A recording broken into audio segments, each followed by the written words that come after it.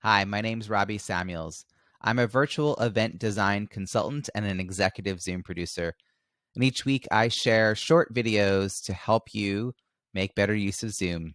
Today, I'm going to be talking about annotation, polls, and the yes/no feature on Zoom, and also some confusion about when to use each of these options.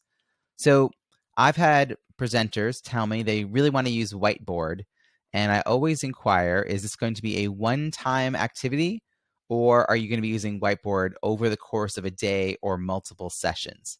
The reason is that most participants have not used the whiteboard, so the first time they're given the opportunity to annotate, whether that's to draw on the whiteboard, stamp on the whiteboard, or perhaps do the same things on PowerPoint or PDF or website that's being shared. Well, the first time they get their hands on it, they're like toddlers with crayons, and it takes a few minutes to settle them down and get them focused.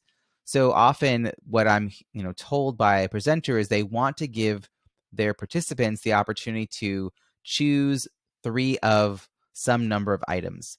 So that could very easily be turned into a poll question. So there's 2 options when you're setting up a poll. You can set up a poll at zoom.us for that particular meeting with where they choose one answer or where they can choose more than one answer. So if you wanted them to choose their top 3 from a list of 10 items, then you can set up a poll that gave those instructions and had that ability. And then sometimes I've been given polls questions where the answers are essentially yes or no. And I say that's not really a poll. That could be much better used with the yes/no feature that is found on the bottom of the participant window next to the raised hand option. Now, you have to turn that on. That is called nonverbal feedback, and it's a setting at the zoom.us settings section. But if you have a yes/no question, the wonderful part is you don't have to set this up in advance. As long as you have that feature enabled, you can always, in the middle of a conversation with your participants, say, hey, here's a question for you.